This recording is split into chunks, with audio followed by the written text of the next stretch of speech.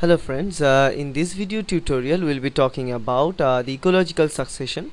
There are two different types of ecological succession known. One is the primary succession, another one is the secondary succession.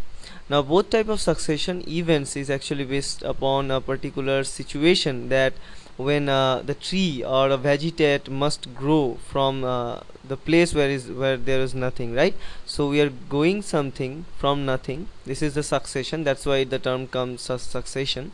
Now in the primary succession, what will happen? Let us look at this first.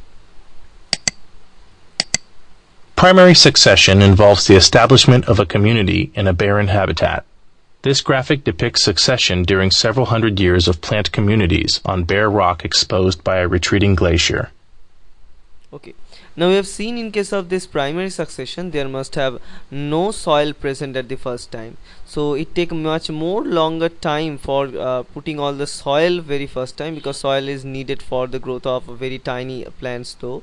So in the very first place, soil must come due to different weathering activities are going on, and then the soil came out, then all this other type of plant are start to grow, and then finally the large plant will take over all this small plant growth. Okay, and then we will have the final condition of the habitat that we can see nowadays. But in case of the secondary succession, let's look at what is actually happening. Secondary succession is the more common type of succession. It involves the re-establishment of a community in an area that has been disturbed.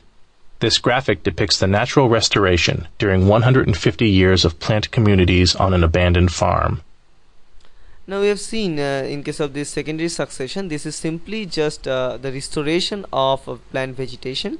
That doesn't mean that we don't have soil and all these things. Soil is left here, so as the soil is left, other small trees can grow at different times, then the larger trees, then finally the largest tree will come up by taking up nutrients from the soil, and they will stand up tall, and they will start to uptake the energy from the sun, so they start to grow, and all the other small plants will start to die, and they will take over the whole community.